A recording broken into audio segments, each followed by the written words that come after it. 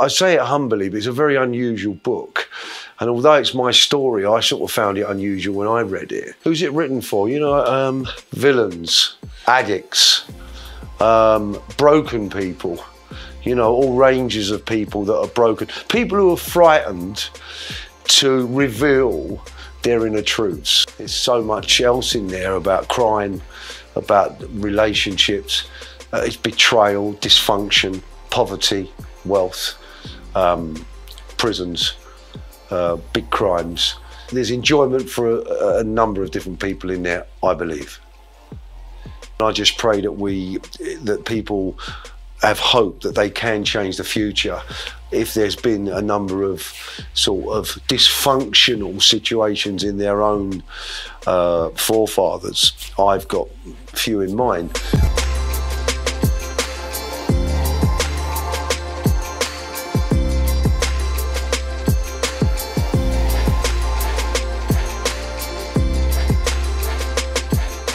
Hiya guys, welcome to Michael's Meets. Today we have a wonderful guy joined us, a good friend of mine, good brother, Shane. Got a wonderful story and I'm really pleased he come today. And we've got lovely Hattie here who wrote the book. So anyway, welcome to all of you and I'll hand over to you, Hattie. Great, thanks Michael. So hi, I'm Harriet Compston. I co-wrote Sins of Fathers and it's very exciting to be here live. So first of all, the book was released a month ago and it's been an incredible month. So I just want to turn back to Michael just to share a bit of an update on what's been happening. Thank you. An update on the book. I mean, yeah, look, we've been very blessed, very busy, get some wonderful feedback. It seems to be doing one or two things. People who I haven't heard from for years have found me. On this sort of social media stuff that we do. One friend I haven't seen for 40 years, he made an amends to me. You know, it seems to be growing well. We're doing lots of stuff. We're sort of trying to look at the mental health stuff, the addict, the prisoners, and the book's doing really well. I mean, it's out there, people are enjoying it, and it's got that wow factor. And I say it humbly, you know, because I don't think it's just about me. This is about what the book's meant to do, and right at the moment I'm a happy customer, so thank you. Great, thanks Michael. So we are thrilled to have Shane Taylor here today, and as Michael mentioned, Shane has quite an extraordinary story. Shane was once one of Britain's most dangerous prisoners. He was involved in crime from a young age and eventually ended up being on the run for kidnapping and attempted murder. He was eventually caught, but jail did nothing to quell his rebellion, and he ended up stabbing 2 prison officers, sparking a riot. He was then sent to maximum security prison, where he was in the seg a lot, but something amazing happened, which we will be hearing about later today. So it'd be great to start with how you guys know each other. So perhaps Michael, you begin, how you got to know Shane. When he stayed with me for the weekend with his children, and they was like him, they was quite lively but lovely children, and his beautiful wife. So I was sort of impressed with this guy, and I took to him straight away. Real genuine bloke, this fella. Thanks, Michael. And so Shane, do you remember the first time you met Michael? It sounds like a fun time at the farm. Yeah, I do remember that day, but I remember that in the farm the doors were. The frames were low, and I kept smacking my head. I had a lump on the top of my head when I went home. I remember. Amazing. So, Sins of Fathers goes right back to the beginning. The first chapter starts with Michael's grandfather, and we talk about how really Michael inherited crime, hand-me-down traits, we say. I mean, Shane, would you say the same was for you? Did you inherit crime or that violence? I don't know, I just wanted to fit in. So mine didn't, so my dad wasn't, well, he was in and out of prison, but he wasn't in my life, so he didn't have an influence. So it was more trying to fit in because I was being picked on and bullied. So I was getting picked on and bullied a lot when I was young. I had carrot ginger hair, freckles, I was skinny, and people would just pick on me, everyone. And so I just felt like the oddball, the odd one out, never fitted in with anybody. I always got picked on. And that does something to you as a young kid. I wouldn't have known at the time.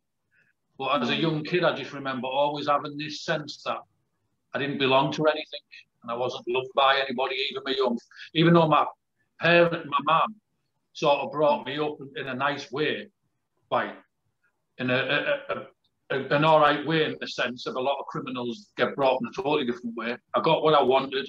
I was spoiled, I think over spoiled. And then just when I was getting picked on and bullied all the time, I just remember having an uncle. And he was always not with me, but I was always hearing stories of him fighting and stuff like that. So I don't know if you could chuck that in as, you know, a generational thing. Yeah.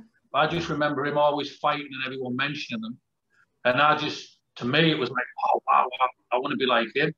And it was more probably because of what I was going through. And that led me to sort of going down a route of hanging about with the local burglars and car thieves and robbers. And it was just to fit in. But even they picked on me and bullied me, but not as much as everybody else did.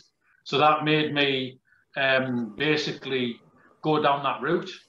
I remember when I was doing that, I was as soft as, you know, if you slapped me across the face, I'd run away crying. But I was just an absolute total thief. And it was more out of boredom, not an organised thing. It was just loads of gangs of lads all getting together and going around burgling houses, pinching cars. And I think the police call it an opportunist thieves. So we weren't Pacific criminals who did armed robberies or whatever. We would just roam the streets, and whatever we came across, we would do. So if we saw a car with the keys in, we'd jump in and rob it. If we saw a house and the door was open, we'd creep in. If we went round the back of the shops, if we saw a mountain bike out the front of your house, we'd just get it, sometimes just for the sake of it, because it was fun to do. And that was my life. And I'm talking here, the age, anywhere from the age of probably, honestly, when I'm talking about this, you're talking 8 or 9 year old. So as a young kid, that's all I did. And everyone around me did the same thing. And so I grew up into that for that reason.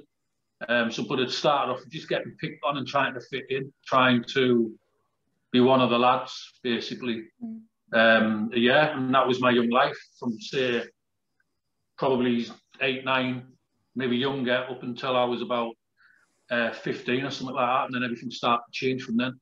Can you tell us a bit more about now how things began to change? How things began to change is I started to get fed up of people mugging me off, getting beat up all the time, people just taking liberties and meaning like just taking the mick out of me and just doing stuff. And one day, I remember I had a little fight back, and I'll never forget it. I just remember, I told you I always felt like I didn't fit in and I was the odd one out and stuff like that. And when I had this fight and I fought back, the lad wasn't harder now, but he was a bit handier than us. And I remember people coming up to us and giving us attention and, talking to us, he had a fight. And I just remember getting this sense of, yeah, people are noticing me, I'm getting this attention, and this is what I want. And then I didn't also, as this was happening, I slowly started to knock back down. Still nobody knew me, but just started not to back down from people. But what I didn't count on was mental health. Because what happened is I started to watch a film called Goodfellas. And there's a part in the film where they've killed someone or think he's dead. And they hear a noise as they're driving along, and they open the boot. And he's there, but he's still alive. So one of them pulls out a knife and starts stabbing him. And it makes like a sound. And I just remember my hair standing on end and just getting this rush, energy feeling like rush. And I thought, yeah, that's what I want to do. And I would play the film over, that part, over and over and over and over again. And it started to do stuff. Even when my mates were in, I'd do their heads in, because I'd be like, watch this. And I'd have them sat there for hours just watching the same part of the clip of this man getting stabbed. And so this film had a little bit of an influence on when I was turning mentally ill. And I just remember saying, sack it, no one's going to cross with me anymore. I don't care who they are. I don't care how big they are. I'm going to go out there. And I've never said this before, but I remember this thought pattern. I remember thinking, I'm not the hardest man in the world. So how do you get the hardest man in the world to fear you? And then I realized to do that, you have to be willing to go to prison for the rest of your life and not be bothered about it. And that sent me off down a path of absolute madness. I remember going into Hartlepool in the northeast of England. And there was a local hard lad there who was well known for stabbing people, and he just getting out of prison. No one would cross with him really, because he was a bit of a psych nutter. And we came to blows. We came to blows. He pulled out to cut the story short. He ended up, we're in the middle of the town centre. We're in the middle of the road. All the buses were stopped and everyone was watching. And he pulled out a hammer. I pulled out, as he come running towards me, he smashed me across the top of my head with a hammer. But as he was doing that, I pulled out a 9-inch kitchen blade and I stabbed him straight top of his head, and I come out of his head there. And then I would have someone shout, police, everyone scattered, and I was now on the run for attempted murder. At this point, you give up on life, and I thought, sack it. And I went on a rampage. I was kicking people's doors in. I remember kicking a family. I went to the door base, kicked the door in. They barricaded themselves in the back room. So, yeah, they barricaded themselves in the back room. Just upsets me a bit that, because with being a father now, with kids, you know, it's the last thing you want your kids to see anything like that, any kind of feel like that. So that just sort of hits me now at this point. It didn't at the time, really didn't care at the time, but it's a bit of a problem now. So just also to go to Michael, because I mean, hearing Shane talk, obviously you can identify in many ways. I mean, what particularly struck me was the kind of whoosh which Shane described as feeling, that adrenaline, which I know you've talked in the past about. Yeah, I just listened to him, and we're not trying to glorify crime here at all. What we're trying to establish is you know, the change and the pain and the mental health. And my heart goes out to the guy, because I know that we can't live in regret, but I do know that he's very remorseful, and he's very sad, but he can tell you that himself. I was just a bit taken back again to listen to it again, and I've heard it before, but I just felt the pain in there. So yeah, for me, the whoosh was the whoosh, and I suppose I thrived on the buzz, on the adrenaline. My crimes were motivated by madness, finances, popularity. You know, it was always about the ego, because I had so much low self-worth that I wanted to be noticed. And you know, and this operates in a way that is not a reality. And Shane just hit it right on the nut. It's mental health issues, and it definitely is. You know, and for mine, my grandfather, my father, but just to listen to it, and we're not glorifying crime at all, and it's just, thank God that we come through unscathed, and I'm not saying that both been punished, both, you know, all sorts of things have gone on, but that adrenaline buzz, you know, was one of the things that used to ignite it. And even when you got something, when you were successful, it was still never enough.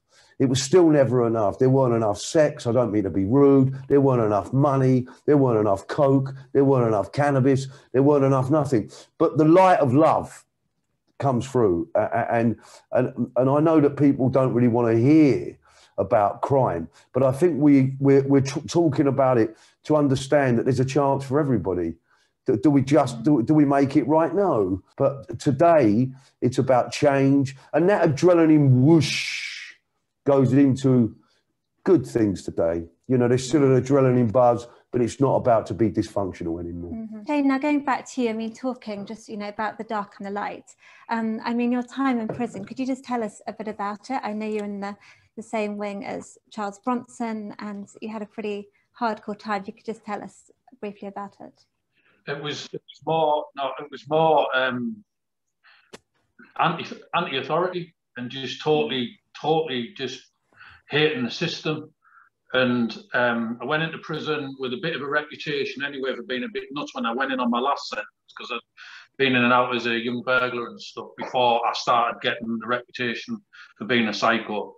But the big reputation was on the last 8-year sentence, and it was basically just I just hated authority. Basically, didn't have.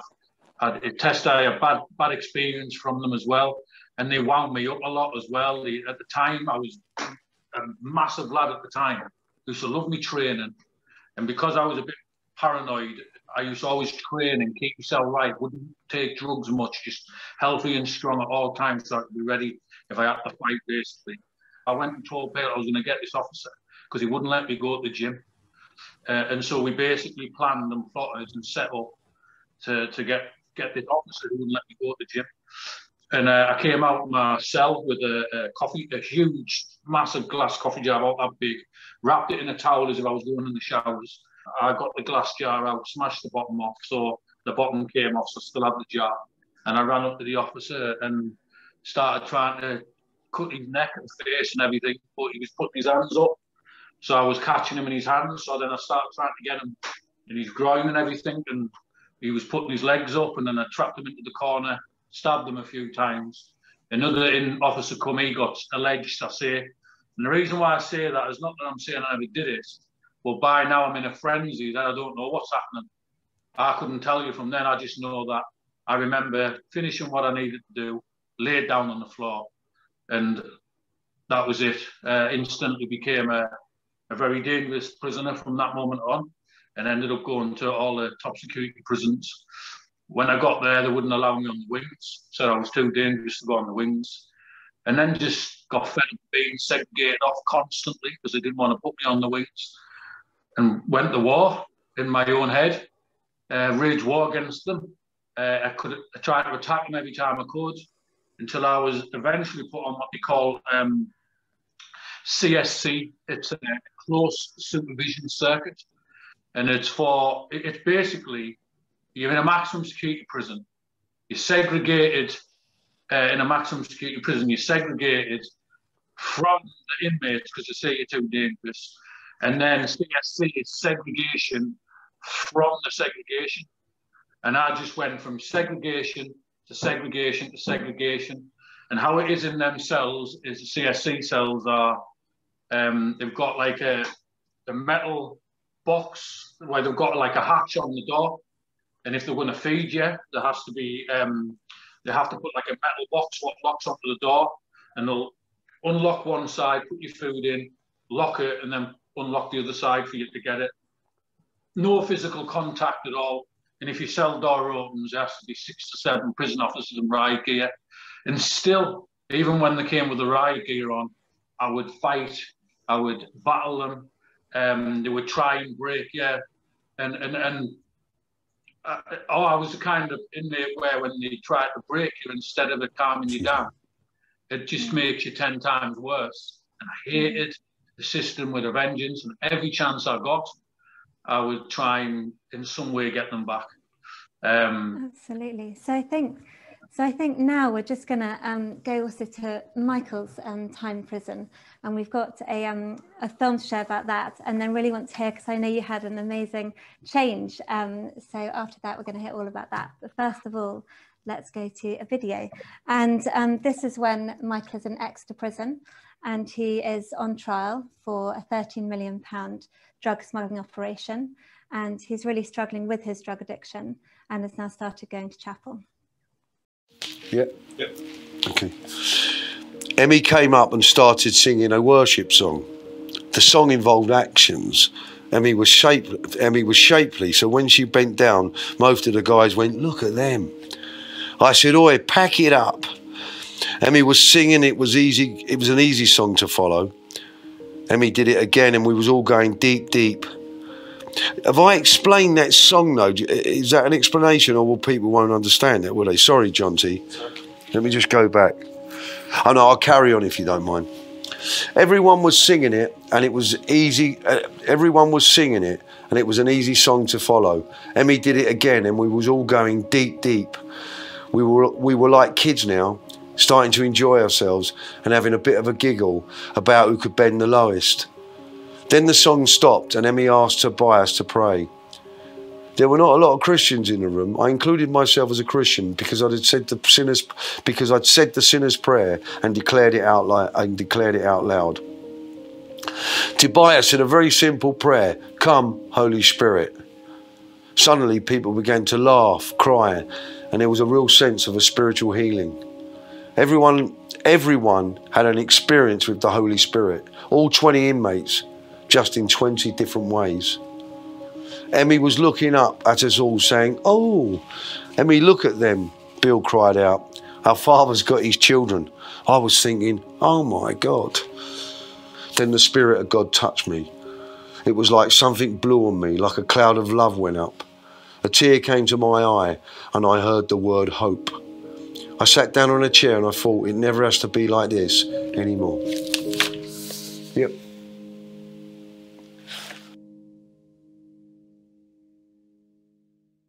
Brilliant. Okay, so Shane, hearing just now about the start of Michael's transformation, can you tell us what happened to yourself? Basically, my change began in a park on the Isle of Wight in Parkhurst, and I was shipped there for a bit. This Christian coming up to me, but while he come up to me and started trying to preach Jesus and everything like that, I just thought he was a loot. I just thought, what a nutter. But while he was coming and doing this, I remember I was involved in selling the heroin, and I tried to put a hit on a prison officer, and it all come on top basically, and I ended up getting took to the segregation unit, went on a dirty protest, basically told me I've got to go back to top security prison. I went back to a top security prison, which was, I think it was Full Sutton, HMP Full Sutton in Worcestershire. Went there, ruthless prison, and within 2 weeks of being there, they opened my cell door and they said, go to education. So I got up, went to education, I got to the other end, and the officer said, oh, your name's not on the list. So I made a fuss, and it was like sort of debate and arguing with them. And I must have done one of the heads in, because one of the officers, because I was going on, one of the officers stepped back and he went, go to the chaplaincy. And I just remember buzzing, because obviously I don't have to go back to my cell now. So I just went through and went into the chaplaincy. And I remember a TV playing, and it had this like posh grey-haired guy, you know, like, hello. I know it to be Nicky Gumbel now. I went and sat down, there was a circle of lads, I sat down, and I just remember thinking, oh man, it's one of them mad Christian things. And I know some people think, oh, well, it's in the chaplain, obvious, but it's not all Christian stuff in the chapel, there's all sorts of stuff goes on. And I just remember sitting down, and I thought, I'll wait for this video to finish. When it finished, I went to basically go, and the little woman said, are you meant to be here? I said, oh, I don't know. She said, oh, well, your name's not on the list. I said, oh, well, I'll go there. And as I said that, one of the inmates sort of leaned into me and went, you get strawberry gatos and chocolate biscuits. I went, miss, can you put my name down, please? You see, I wasn't going for any, first of all, I shouldn't even have been there. They opened my cell door to tell me that I was to go to education, but my name wasn't on the list. So why did they do that? Then the prison officer let me through when he shouldn't have. And someone pointed this out to me. Then he directed it to the chaplaincy. Why?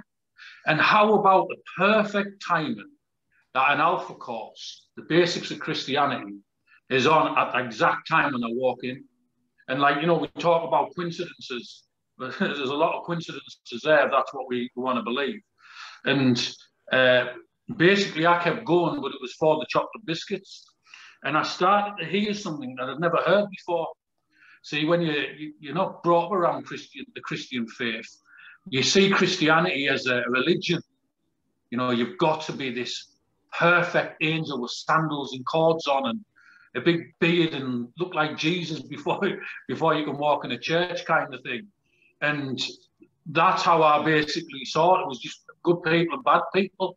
And I started to hear for the first time, like, you can be forgiven no matter what you've done in your life and stuff like that. And I was like, but how? I thought you had to be good. I just couldn't grasp it. But anyway, time goes on, and I wanted to argue with them all the time, debate. And I'll never forget the day Eddie Baker, he's called the chaplaincy, and he come up to me and he basically said, there was a Holy Spirit day, they prayed, nothing happened to me, for RC, a load of rubbish. And then he came to me afterwards, Eddie, and said, God's just told me for you to come here this afternoon on your own. And I thought, get me out myself, there'll be bourbon biscuits and Nescafe, so definitely I'm coming down. So that was my reason of going back down. Went back down, went into the chaplaincy. I remember I had to look for him, but went into the chaplaincy. He got 2 chairs, and I remember him saying 2 scriptures, and one was, no one's righteous, not one. We all fall short of the glory of God. And the other one was about Jesus. I can't remember exactly which one, but I know it was about Jesus dying on the cross for our sins, because he gave us a short gospel message from that we're sinners and Jesus came to die for our sins. And then I just remember him saying, pray. And I remember thinking, well, what do you pray? What do you do? What do you say? And he said to me, from your heart, just say what you feel like you want to say, basically. And I just remember saying, God, if you're real, please, I hate who I am, I hate who I've become. If you're real, come into my life, do something, show me something. Nothing happened at that point.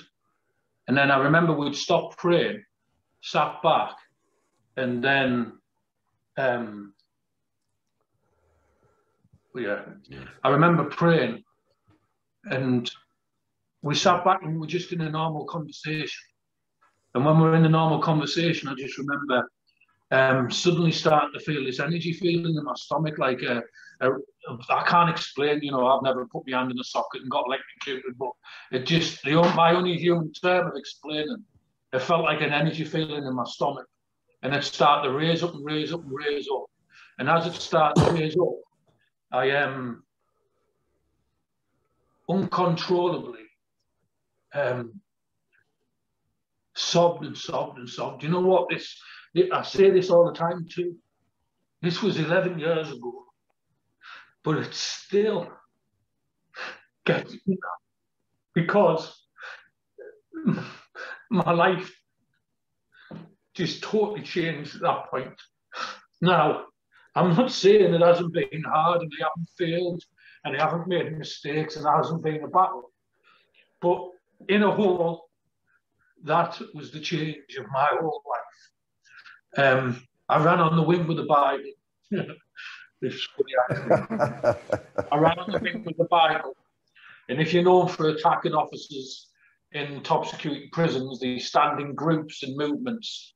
And if they know you're for attacking officers, they're very aware of who you are, get shown pictures of you every day, watch out for him. If he threatens you, he means it, follow through, get him off the wing kind of thing.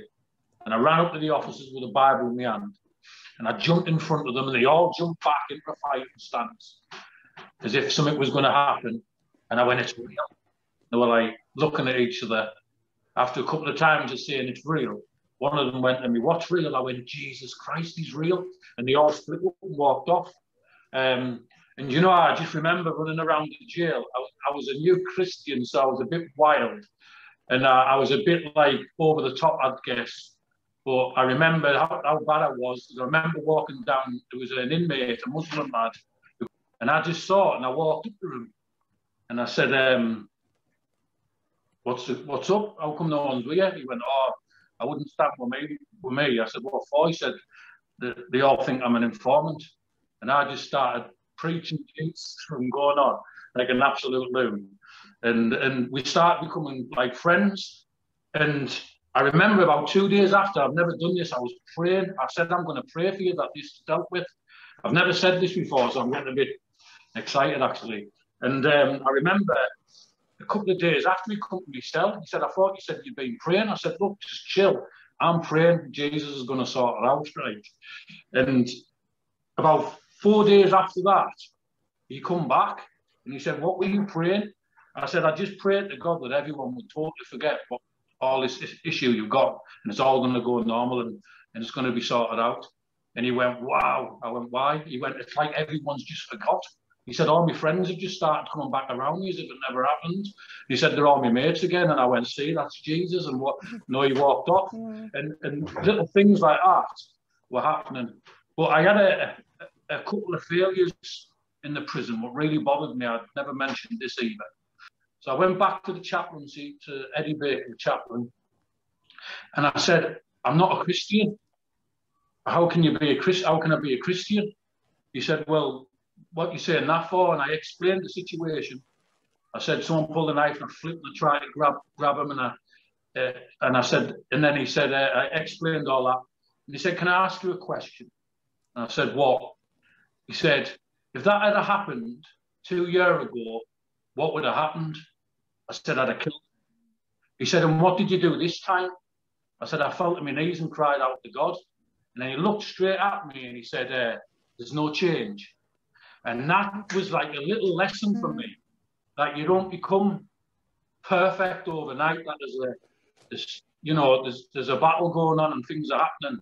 You know, Michael, you obviously had a similar transformation. You've had ups and downs, but also you've seen such tremendous healing as well through it. Could you just talk a bit about that healing? Yeah, you know, earlier when I spoke, I said about praying about getting things home. Well, what I was talking about was my smuggling, yeah. And so as a young child, I had a Catholic grandmother, and she prayed and prayed and prayed. And I always had respect for the church, you know, respect for Jesus, but I couldn't stand the word born again Christian. I couldn't bear it. But as I've sort of gone on and I had my encounter, I'm not religious, far from religion for me. So it's about the hole that was inside of me from abuse, my behavior, my forefathers, and it was something that existed. You know, I said I went to sleep, and then when I woke up, it woke up with me, and it was a gaping wound. And I used to sort myself out was drugs, women, crime, adrenaline, fear, control, violence, anger, cowardice, everything that you don't want to be, I was. And it operated from the function of my dysfunction, whether it be my forefathers, my behavior, but it all constituted to something that was making the hole bigger and bigger and bigger. When I sensed that something was different and something greater than me touched me in that special place, then, you know, don't get me wrong, I've been naughty as a believer. You know, I've done all sorts of things as a believer. I don't today. So today, I feel better. I feel clean. I feel better. I feel my knowledge, my concentration. You might think it's stupid, but I didn't want to listen to no one, because inside of me was this madness and so the ego and the pride, and look how much money I've got and what car do I drive. And at the end of the day, you know, the peace that this promises, the mindset, the change is real. The truth of the matter is, if we want to be set free from addictions, if we want to be set free from violence, if we want to be set free, trust me, you've got a chance here. And that's all it is. And it's about love and it's about peace. I know that this guy's changed, but I just think there's a chance for all of us in this. And I'm going to finish here. When I was younger, I used to really love my children, but I struggled to communicate on the level of love. So I didn't feel worthy. I didn't feel good. I felt bad. But God's given me, and I shared it the other day about my grandchildren. And I just think the whole of this thing is about, our mind is for practical things. It's to learn, not to have conversations in, not to think about things that are not good. We need to come from the heart. Well, God's used my grandchildren to break my heart and repair it. So I try to do my thinking from here, not religion, not all that, just about the peace and the love of Christ. For somehow he's healing this. And I'm using it nowadays for what it's meant for, to learn. Thank you. Absolutely. So the first one we've got through is how can we see more people like Shane and Michael transform their lives? Yeah, Shane, if you could answer that, that'd be great. My answer to that is I can only direct people in the way I was directed and the way I was changed. Don't get me wrong, people can change in all sorts of ways, but for me, God came into my life and it changed my life. And so I think the only way of people like myself and like anyone really can change is to try and search, just ask God. This Jesus Christ who Shane's talking about, if you're real, show me. I'm sick of my sinful ways. I'm sick of my bad life. Come into my life and do it behind your closed doors. Do it wherever. And if something happens, go and find a local church and help. They'll help you. People do end up going to church. Sometimes we hear a message of your life's going to be perfect when you give your life to Jesus. Now, your life does change for the better, and it is the best thing I've ever done in my life, but it's not been the easiest. And I think sometimes the wrong message goes out because people come into church thinking everything's going to be all right. And when the first big hurdle comes along, they're gone because they were told, well, my life is going to be perfect. And it's not the case. It's tough, but it's the best thing you'll ever do, knowing for a fact in your own heart that Jesus is real. Years ago, I would have mocked someone for that, but God definitely come into my life, changed me for the better. And I pray and hope that whoever's listening to this, it changes you as well. I really do. Absolutely. So the next question we have is, what do you think, whether we should be more severe or more humane in prisons to stop reoffending? Not sure what the answer to that is, because I think we're all individual. You know, we all get emotional, we all get this, we're in prisons, we're in a, you know, every prison's different. You know, where Shane was, where I was. You know, I just think if we take away what the prison system means, if we take away what my values are or your values, I think at the end of the day, there's only one thing that can decide if we want to be set free in prison or in church or sitting here today, is that we put the effort in. I think we can make it ourselves. It's our choices. But it's not only a Christianity. There's the programs of NA and AA and CA. There's alternative stuff going on. I just think we need to, you know, take an interest in ourselves. And I think if we take an interest in ourselves and we learn to start loving ourselves and liking ourselves, I think we can be kind to the fellow man, whether it's a prison officer or whether it's a geezer in the cell next door. But I just think it's about us searching, and it's not easy.